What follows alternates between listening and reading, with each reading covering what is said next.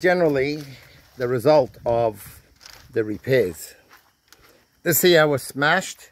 It's all sanded down flat, very nice. I had a big ding on the roof.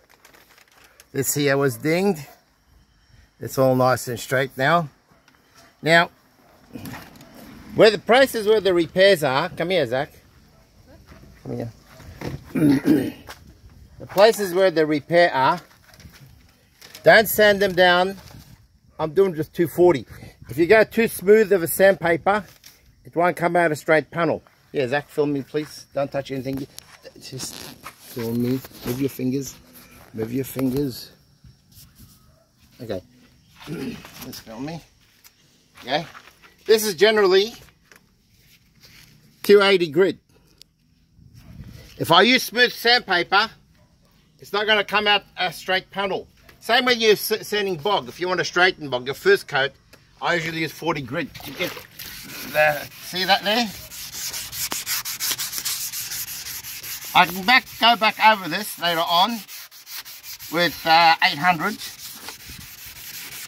You see how nice and straight that's all come out? You gotta feel no edges. It's a nice straight. Feel it with your finger. Alright, then over here. This area needs a bit more. But remember what it was like. This was all smashed, big smash there. This was all smashed. Now, wheel arches. I'll just show you wheel arches real quickly. Watch carefully. You need coarse sandpaper. Don't get smooth sandpaper. Because if you get smooth sandpaper, you won't get the desired result.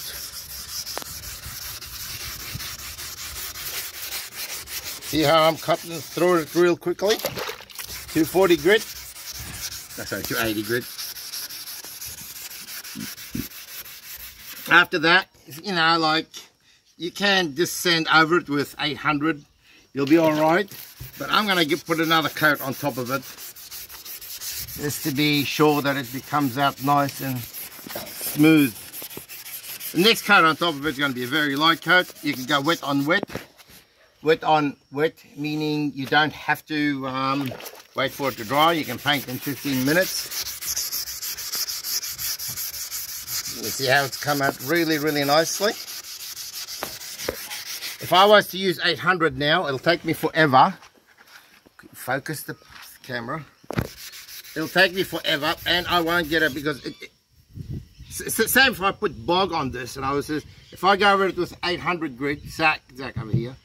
It'll go all wavy, but if I go over with 40 grit, it'll be really nice and smooth.